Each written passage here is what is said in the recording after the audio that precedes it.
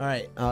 Hey everyone. Today I'm gonna be making a Fortnite kind of beginner tutorial for everyone on how and what to do with Fortnite weapons, damage ratios, and all that types of stuff. Some pretty early beginning building tips and weapon damages, what weapons to use, and all that great things. So here we've got our first selection of weapons. We got the gray selection. So in these, I put a gray assault rifle, a gray tac, and a gray suppressed SMG, as those are really the only gray weapons that you ever want to use. If you have this selection, you don't really want to use gray pistols or gray cannons unless you want to utilize the cannon for movement, or unless the gray pistol is your only choice.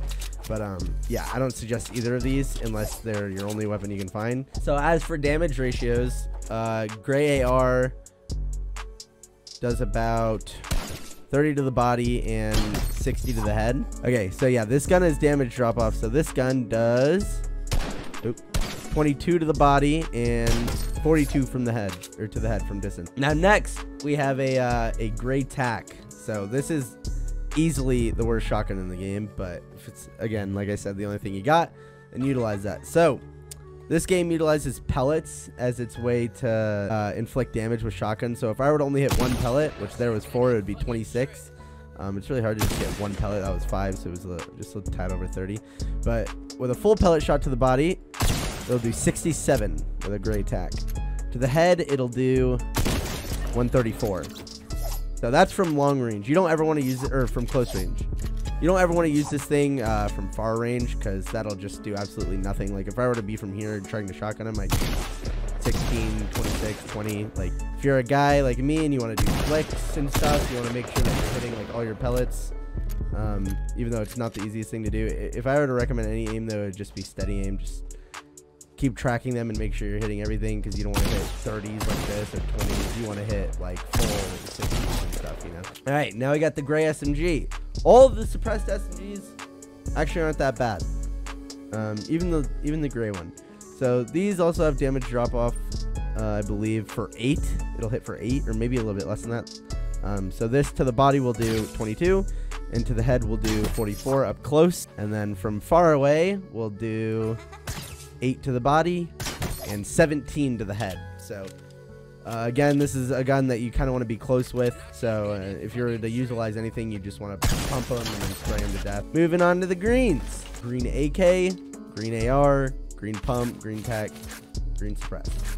So first we're going to do AR and shotgun. So green AR to the body will do about 31, and then to the head we'll do 62. So it adds 1 damage to the body and then 2 damage to the head. From a steady distance, we'll do 26 to the body, 52 to the head. I think that's the most it'll do from that range, or the least. So next, we have a green pump. I don't believe this gun can do a full 200 to the head. Yeah, it can only max out to 190. But this gun does 190 to the head close range, and then I believe 100 to the body, or 95. So this will do a 95 to the body and a 190 to the head close up if done. Next, we have a green tac. Not as good as the green pump, but a decent weapon all in all. So this gun will do 70 to the body and 140 to the head. So it's also not a big up from the gray tac, but does a tad bit more damage, enough to definitely get a decent kill on someone. Or here onto a rifle, we have the green AK, which will do 38 to the body and 76 to the head from close range. From a distance, we will get a 51 headshot, a 25 body shot with the green AK. AK, the reset, pretty solid. The spray goes crazy, so I wouldn't recommend spraying this weapon, as the recoil just goes on and on and on, and bigger and bigger and bigger with each shot. So I'd recommend just tapping it. Now we have the green suppressed SMG. You guys saw the gray one. Did a good amount of damage. So here we've got a 23 body shot and a 46 headshot. From a distance with this gun, we've got a 9 body shot and an 18 headshot. So again, not a very big up from the last one. We've got the blues. All right, here we go. We've got the blues. So onto the blue AR. Blue AR is going to do, I think, a substantial amount of more damage close up. So the blue AR will do 33 to the body, 66 to the head. Now from a distance, we will get a 24 body shot, and we will get a 46 headshot. Now we have the blue pump, the first pump in the game to be able to register a full 200 one-shot pump onto somebody. So if you hit every single pellet and you're close enough, you could full 200 kill somebody in one shot. But if you hit a whole body shot, you get 100. So this shotgun could completely one-shot kill somebody off spawn with no shield in a body shot, which is pretty fucking amazing. Anyways, we have the blue tacky man. So blue tack will do 74 to the body, 148 to the head. So this gun is definitely a substantial upgrade from the gray tack. Still never prefer this over doing a pump spray. So like a pump spray would be like, let's say I hit him in the body for 100, and then I just, you know, hip fire spray him out with any SMG I have. Is definitely a way more efficient way to kill somebody. Same damage number, right? Yeah, it does. The blue SMG, if I remember correctly, will do 22 to the body, and from a range it will do 8, and to the head it will do 18, and then close up it will do 44, I believe. So those numbers will be on the screen, but I can't show them because I put the wrong gun. You got the purple scar, right? This is where it starts kicking, boys. So you hit him in the head, you get a 69. 6 number.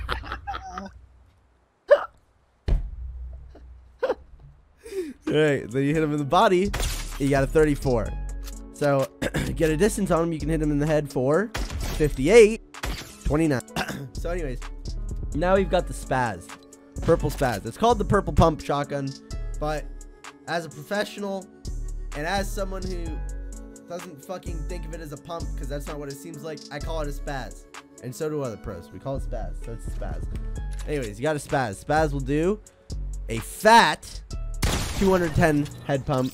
So a body shot with this gun will hit for 105. But let's say your aim is really bad and you miss, you get a 63 headshot and a 30 body shot. So the damage isn't even that bad if you don't even hit all your pellets. So flicking with this gun isn't too bad, right? Flicking with this gun is actually pretty decent, but still, as for any other shotgun, I'd recommend just tracking them.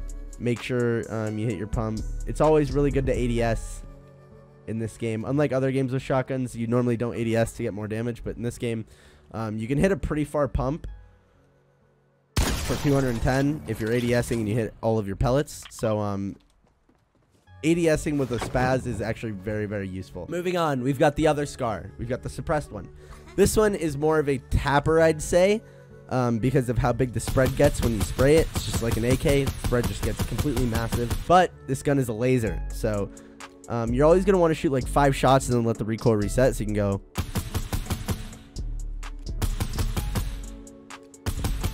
As you see, the spread doesn't get too much, so it's got a pretty good recoil. I'll show you guys in a minute, but from the heads up close, 64, to the body, 32. So a lot less than the purple scar actually, but not like too much work. Now here we got the distance. Headshot them for a 50 and body shot them for a 25. As I was saying, the spread is also really good, so you can kind of just spray them from a distance and it'll be pretty accurate. If you tap 5 bullets at a time, you should hit at least 3 of the 5 bullets every shot if your aim is well enough to do so.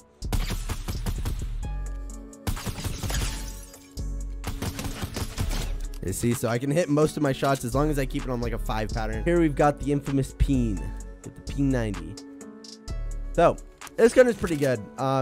It's very big, and you guys will see it's pretty common if you guys watch any streams. You know, you guys will see P90 because the P90 contains 40 bullets in a clip and is just completely so useful for hip fire spraying anybody when they need to. Even just spraying it at builds and everything is such a good utilization. But this gun will do a 40 to the head and a 20 to the body. So this gun does a ton of damage. So as for distance, it will do 9 to the body and 18 to the head. All right, here we are. Onto the golds, all right? The gold scar, John Wick needs your help weapon. We've got a fat 72 to the head, 36 to the body. This gun shreds.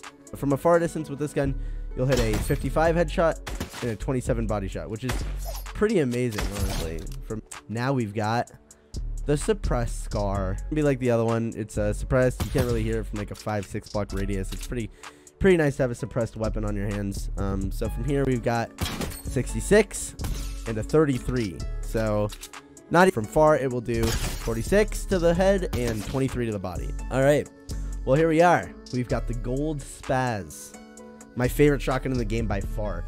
From close, this puppy will do 220 to the head.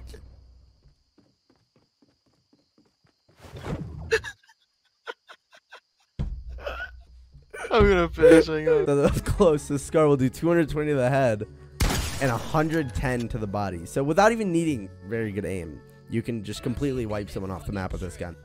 Gold peen, 42 to the head, 21 to the body.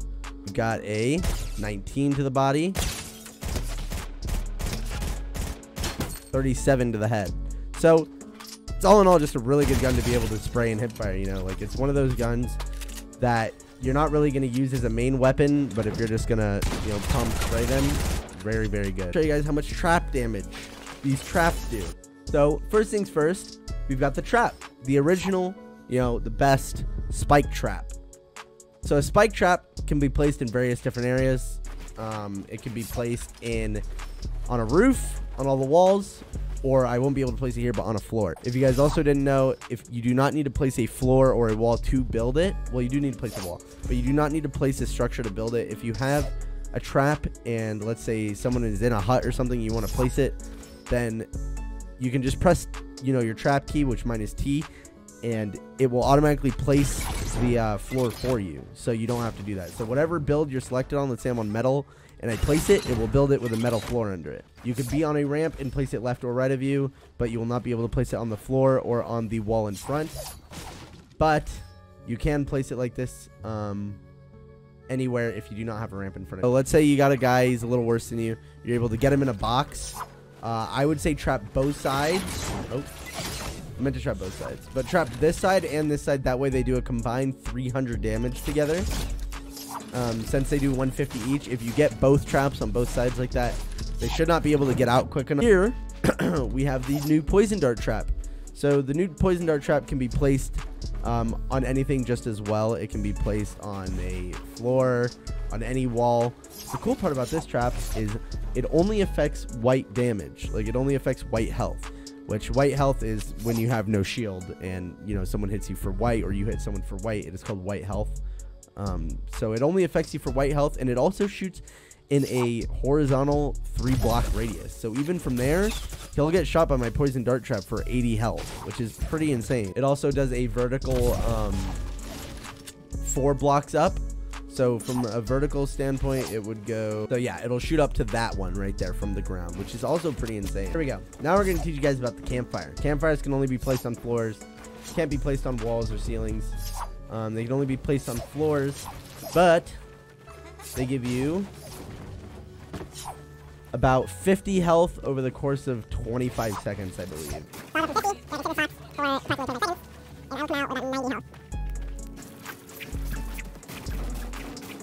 So here we've got minis. Minis, well, they take about 2 seconds to pop and will give you 25 shield. You can only pop 2 of them because you cannot go over 50 shield. So if I click it, it'll just give me an annoying noise and I can't pop anymore. Which then you can either use a slurp, which gives you 75 health or shield. So let's say I have 25 health, right, and I pop it, it will give me that 25 health and then 50 shield. But if I was, you know, 100 health, then it would give me 75 shield, and if I was 125 health, it would get me all the way to 200. So this is just utilized for health over time. So it'll take about 2 or 3 health a second, and it'll go for like 33 to 35 seconds. Then you've got the big pot. So if you're low on shield, you can't pop any more minis, you're at 50 and you want to get to 100, you just pop a big pot, which will get you to 100 shield. It takes about 5 seconds, I believe. All right, here we go. We've got a chug jug. Chug jug will take you from 1 HP all the way to max, no matter what your health is, in 15 seconds. So after 15 seconds of using this, you will go from whatever HP you're at to 200. I'm not going to pop this just so I can pop all the other stuff. But now we're going to show a bandage. So a bandage, pretty common to hold. Yeah. They take 4 seconds to pop, and they'll give you 15 health. You can use them all the way up until you get to about 75 HP. Then you can either use a campfire or you use a med kit. Which med kits take 10 seconds and just get you to 100 no matter what your health is. So since my health is 75, pop a med kit, puts me to 100, got 25 health. Even if I was 1, it would still get me to full health. Now we're gonna get into some building techniques. First and foremost, boys and ladies and gents and boys, you gotta get some good binds up in there. There's two differences between people. There's keyboard builders and then there are mouse builders. For me, I'm a mouse builder, so the settings I'm gonna give you guys, or for if you're good with your mouse, you know your mouse buttons, you know you can press them. These are the easiest. I can never be a keyboard warrior. I can never, you know, use my keyboard to build. So for my wall, I have my top mouse button, which says thumb mouse button 2. For my floors, I click in my middle mouse button to put those down. For my stairs, I use my bottom side mouse button, which is just says thumb mouse button. Then for my roof, I use F4, but I would recommend changing that. That's just what I'm used to. I would recommend using like Q or something on your keyboard, really easy to reach, like Q or V or Z or something, you know, something really easy to hit. For traps, I keep it at T. I know some people that, you know, like to put on auto run and use shift. Things that you guys should use that might not already be set up are like ping and place marker. I mark that to Q because Q isn't really used for anything for me. So if you ADS and you press Q, you'll mark an enemy. If you just press Q normally, you'll mark just anywhere on the map that you can see. And then if you find something on the ground, you press Q, you can mark that specific item. So it's always very useful. So yeah, let's get into some quick building tips. So here we have what's called a 1x1. It is a ramp mixed in with a box. So you basically just put your ramp in a box. You can basically make it as high as you want it to go. You can take a 1x1, you go 1x1 3 up, and then you know you can add it down. You can use your 1x1, you know, as much as you want. You always just need to know the few things, which is the ramp, floor, wall, which I just do like this. Is a very, like, really the only way to ever really push someone in pubs, from my knowledge. So let's say, you know, my friend here is an enemy and I'm in a pub and shoot him. I'm like, oh, I hit him. Then I'm gonna push him like this because now I have the high ground, which is always the most important thing. You always want to have height on someone.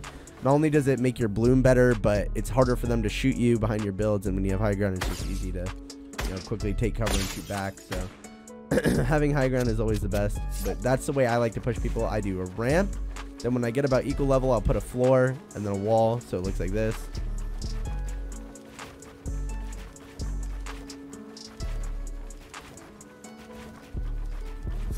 Yeah, pretty simple.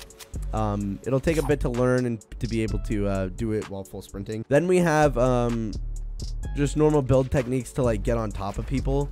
So this is pretty good, is what I use. It's just like a little, it's the same thing, you just add a wall to your right.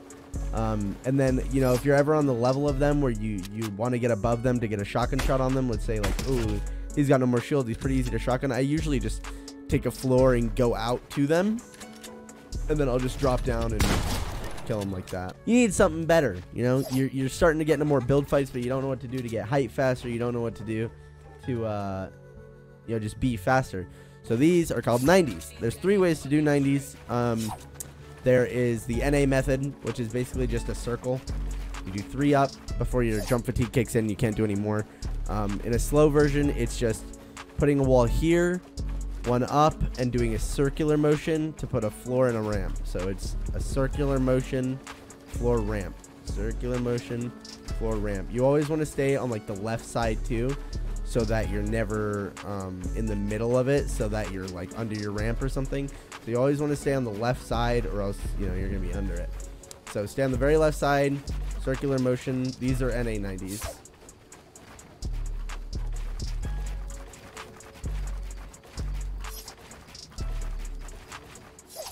We have what's called EU 90s. These ones are a little more difficult and have a little bit less building though to do, so that you can get height quicker while using less mats and, you know, obtaining high ground in the easiest way possible. So here you got, you know, the stair, floor, wall, right? Then all you do is stick to the left just like last time, look to your right, place a wall, place one above it, and then floor, ramp. So it would be just like a little side flip motion where you just look to the side, place the 2 walls, floor ramp. Place the 2 walls, floor ramp. And fast, it would look like this.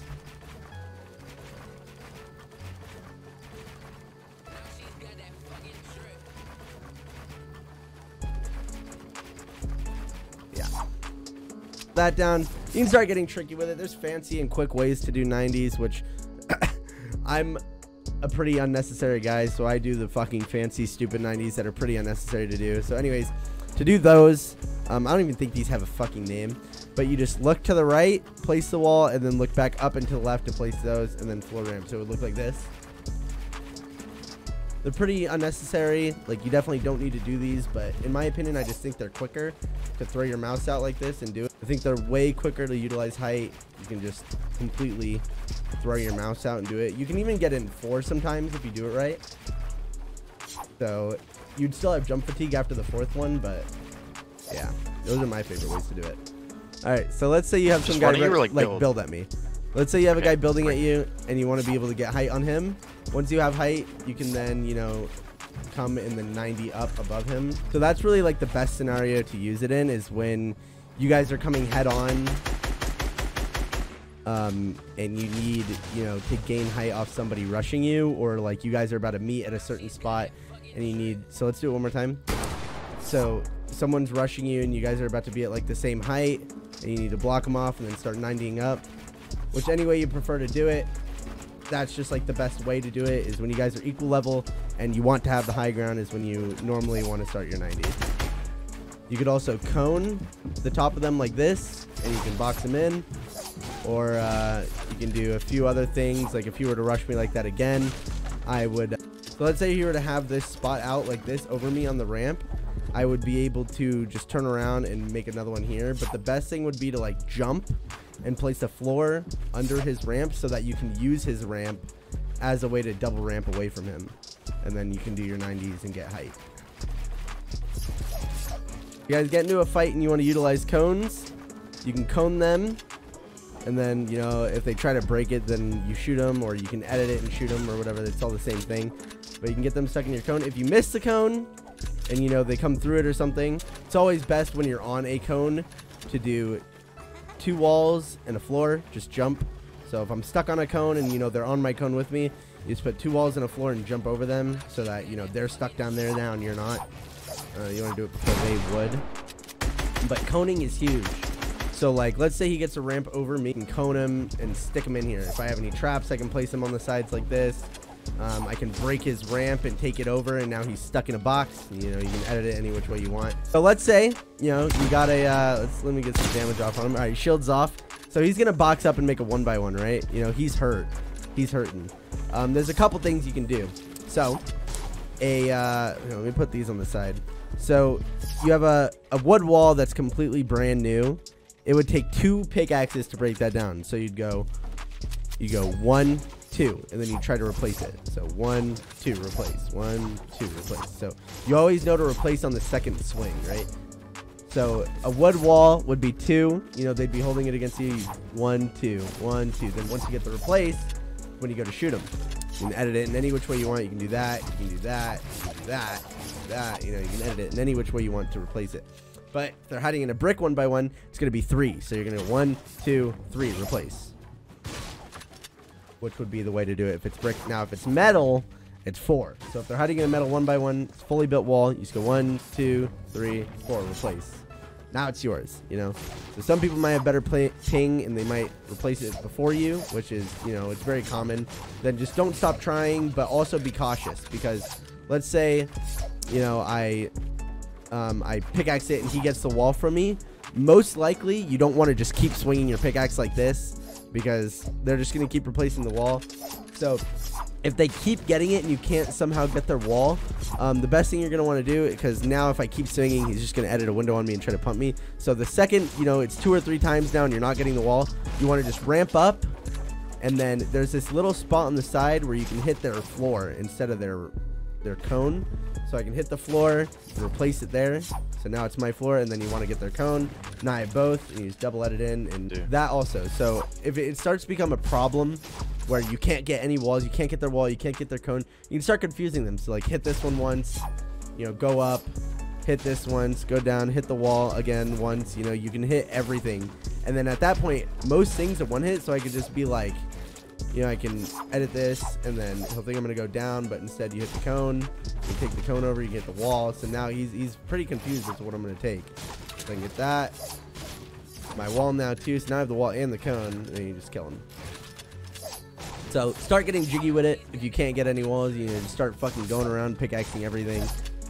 At some point, they're probably gonna edit out the top or something to get high on you. Which at that point, if he edits out of the top of his 1x1 to get height on you, just take it amongst yourself to build up and build fight him. It's pretty traditional. It happens in almost every fight, where someone will either sit in their turtle and wait for you to get the wall and try to shoot you inside it, or the instant you get their wall, they'll build out and try to go for height. That way you have to build fight them, which is very common and will happen in a lot of the cases.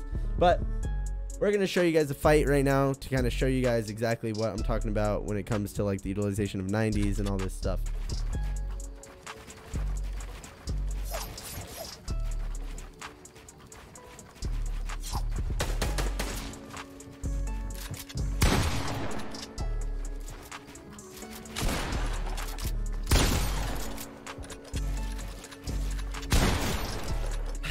All right, boys and girls. Well, I think that's basically everything you need to know. You guys got your got all the bullet damages. You guys got all, you know, the pretty easy to learn and simple building techniques. The starter, you know, stuff you're gonna need before you know hit the arena games, which I will be making another video on. So if you guys want to see some more videos of just like more advanced tips on what to do when it comes to like arena games and how to play against more competitive type scenes, then make sure to leave a like, and you know, we'll get that out to you guys pretty simply. There's a lot more tips that I could give, but I'm gonna save that for other videos just to not make this one an hour long, and you know, a lot of things to be shared. So make sure to like the video, and yeah, that's pretty much it. Hope you guys enjoyed. Hope you guys learned something. If you did, make sure to let me know. And thanks for watching. I'll see you guys in the next one.